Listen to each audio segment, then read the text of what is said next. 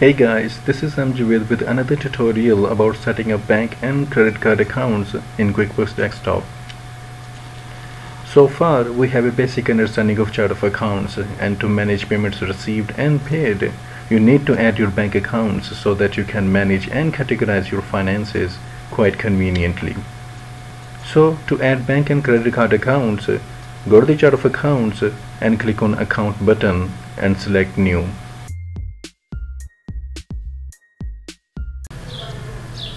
And since we are adding a bank account, just select bank option here and click on Continue. It really depends on you whether what you want to name it. But what I prefer is to add your bank name abbreviation first and then write the type of bank account, whether it's checking or saving.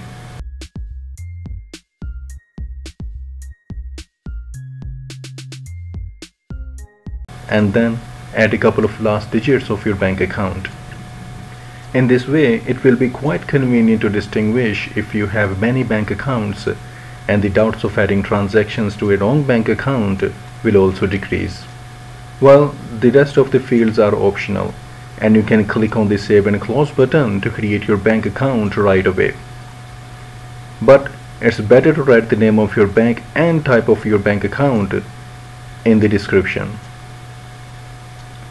And if you want, you can add your bank account and routing numbers too. And for the sake of example, I'm putting some random numbers. And for the text line mapping, if you don't know what to select, just leave it as it is, and your accountant or tax professional will help you with that.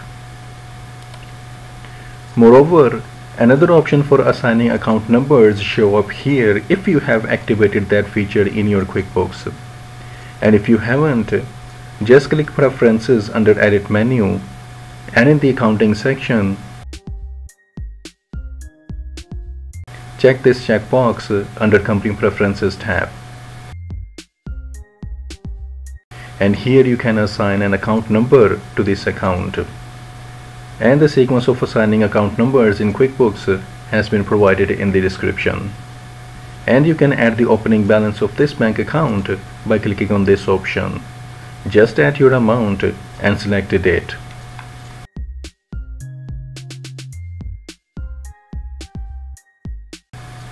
And you can set a reminder for ordering checks by putting your limit here.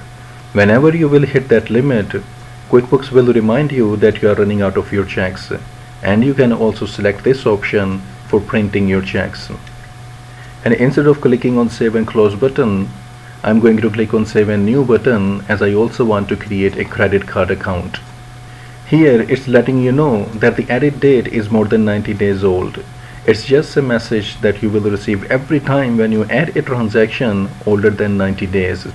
Anyhow, just click on Yes to let the system know that you know that. Now your bank account has been created, and to create a credit card account, just change the account type from bank to credit card and then fill the fields.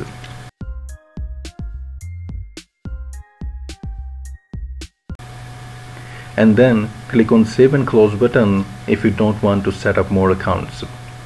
Here it's just asking if you want to attach your bank account to your online banking, and if you want, just click on Yes and it will start the process. Otherwise, just click on No. And here your bank and credit card accounts have been created. Moreover, you can see that the QuickBooks has also shown an equal amount of balance on equity, which means that it's a liability of business towards its owners. It's because that the amount you added to your bank account is your investment into your own business. And it's happening because of the accounting concept named separate entity, which means that the business activities should be recorded separately from the personal affairs of the owners. So, in a way, equity tells that how much a business owes to its owners. And I hope this will be helpful for someone out there, and thanks for watching.